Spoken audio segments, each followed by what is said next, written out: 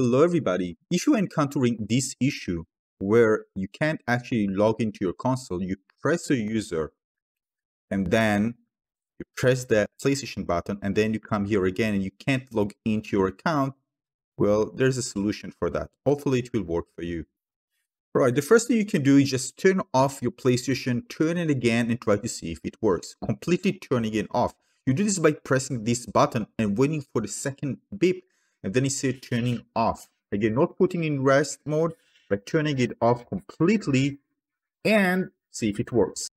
The other thing you can do is turn it off. Again, waiting for the second beep, wait to turn it off. Again, make sure to turn it off and then take out the cable that powers the PlayStation. Wait for, I say max 30 seconds. You can wait for 10 seconds, but wait for max 30 seconds and connect it back. Just keep in mind, make sure that your PlayStation 5 is turned off, because if you take the electric out, it might even break your console. So make sure to turn it off before taking out the electric cable.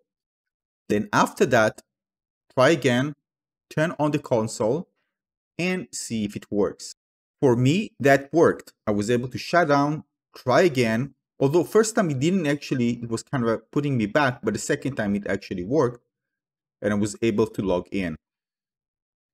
Again, some players recommend turning the rest mode completely off so it won't happen again. I actually have done it. You don't have to again, but if it happens again, you probably you should try it if you see that it repeats itself.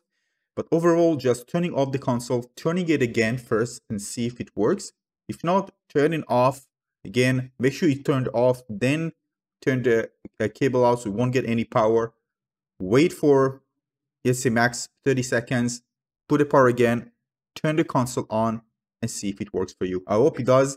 Again, thanks for watching everybody. See you on the next one. Cheers.